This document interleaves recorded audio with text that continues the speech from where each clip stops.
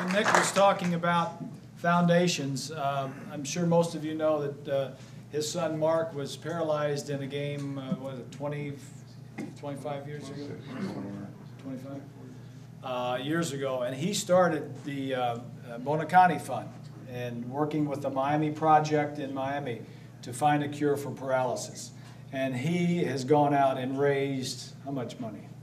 300 million. 300 million.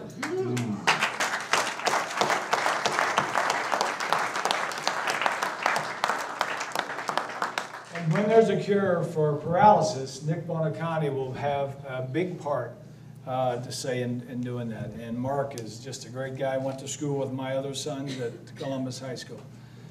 But I digress. I want to move on. I can't let this pass without taking a shot at my son. He's going for a record, Rondé. He's been with 5 teams in 11 years. 5 teams in 11 years. Now he needs to keep playing because the man that holds the record is sitting right here. What is it, Earl? 6 teams in 21 years? 6 teams in 21 years. Brian, I mean, come on. You got 5 different stops. 4 teams. 5 different stops. Anyway, Earl Morrall, I can't say enough about him. We would never have done what we did without Earl Morrall. So, Earl, come on up and say hello and give us your thoughts.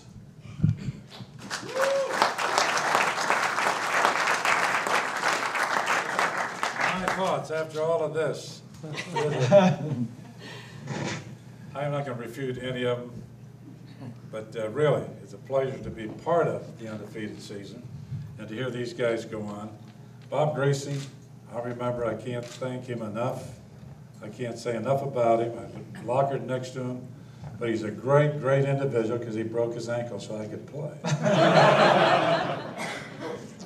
But really, in answering Nick here, I have to say something from the standpoint. He talked about the defense, and I will say the defense itself. We, the offense, we kept well rested. Give the ball to Zonka, give the ball to Kick, give the ball to Mercury. We just controlled the ball. We only had a couple minutes on the field. They stopped the other team. We get it back for another 5, 6, 8 minutes. And then they'd be well rested. They'd go back in again. But really, that was a team itself. They didn't, the defense, no-name defense. They look at it, think about it. They really didn't have any athletes on that. You look at them, they weren't super athletes. They weren't this or that. But I'll tell you one thing. They were smart.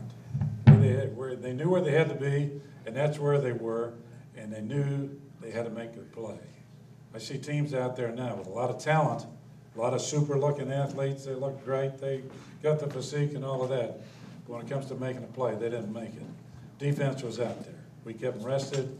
They'd go out there, take their 2 minutes, stop, and give the ball back to us. That way the other team didn't have much chance to score.